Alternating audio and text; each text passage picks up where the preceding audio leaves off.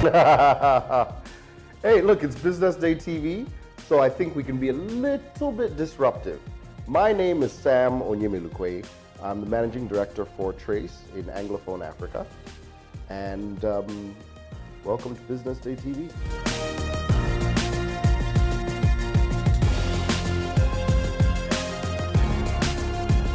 A little bit about my experience as the Trace MD is actually quite an interesting story, if I can say so myself.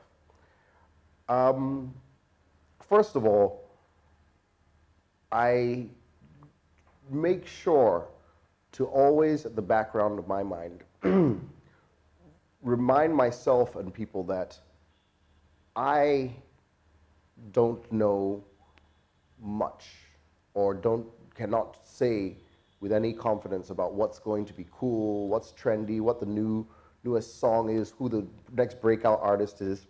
In fact, anybody that tells me that they can pick an artist and say that he's going to be a blow or be a celebrity, I immediately lose confidence in that person. Because it's not us as individuals that do that. It's a collective consciousness. It's a collective, the audience that decides. I tell individual artists that come to me that if they think that they know which song on their album is the best one or which one will be a hit, that they are also slightly delusional. That what they should do is they should take those 10 songs and play them for as many people as possible and remember in their minds that whenever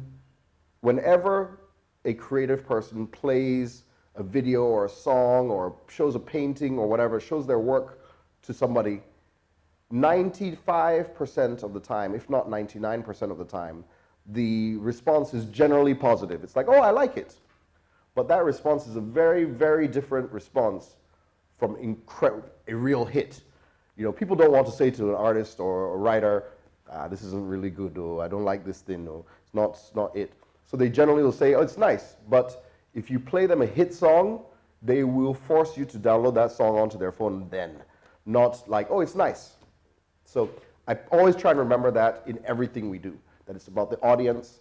So when we create TV shows, when we pick videos, it's about looking at the information, the research. It's not my own personal choice. So I would say we are on the path to bridging the gap between France and Nigeria. So Trace, we occupy a very unique role because it's a French company, or at least our headquarters is in France, but Africa is in our DNA. The two founders of the company, one was from Benin Republic. The other one, he doesn't work at Trace anymore. He's a well-known guy. Google him. His name is Claude Grudinsky or something like that. Put Claude Trace and you'll see him. And the second founder is from the French Caribbean. So he's mixed like me. And so Africa is in our DNA. It's about the fresh, again, trendy, cutting edge, the style that we have, the sense that we have on the continent, and bringing that to the world. So, but for France to Africa specifically, I think we've done a lot to bridge French Africa and English-speaking Africa. Definitely, a lot of the big English-speaking artists have become well-known in French Africa because of us, because we're one of the few channels that covers both regions. Now it's become trendy in French Africa to know Nigerian artists and Kenyan artists and so on, so they pick it up a little bit more. So we've made a lot of difference there, but we still have a lot of work to do for France to Africa. What I would say is that I was very honored to do the Macron event at the Shrine, and to produce that event was quite an undertaking. In fact, right now I'm working on a tell-all book. No, I'm not, I'm joking. But I am writing a little tell-all article about the inside story of producing that event, because it was a high-pressure event. It was a high-profile event. Of course, we had the French government, the presidency from the Élysée. We had the Lagos state government. We had the Kuti and the Shrine government. We had the sponsor government. We had enough governments to deal with you know, in this process, there's a lot of stakeholders and a lot of back and forth in producing that event. So if I have just one message for young people here in the shrine tonight, yes, politics is important, yes, be involved, and there is no advice. Well, so it works a little bit differently than that. The French president is the champion of the 2020 cultural year. Every year in France, they have a cultural year that usually celebrates a different country. It's usually done on a country basis. And so their announcement for the African cultural year is an unprecedented one, where they're looking to expose the African cultural creative industry and products to the French people, and build more of a gap or a bridge between young French and young Africans. What do I think about the Nigerian music industry, and where do I see it in 5 years? Well, I think the Nigerian music industry it's just amazing. It's magical. In the past 5 years, maybe 10 years, it has changed the outlook for the bulk of African youth. Literally, 10 years ago, African youth felt there was nothing for them, nothing.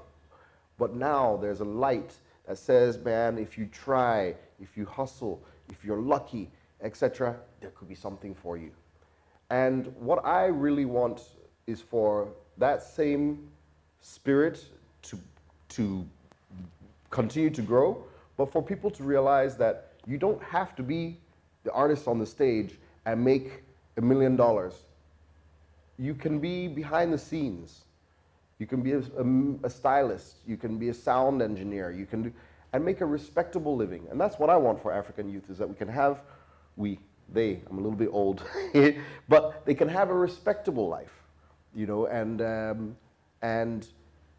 you know, make good money, have a family, enjoy life, and groove, and have parties, and all of that. You don't have to be a superstar celebrity. I know that's not the most popular thing to say. I should be saying it's all about babes and bling and all of that, but to me, that's really true and genuine, and that's my prayer.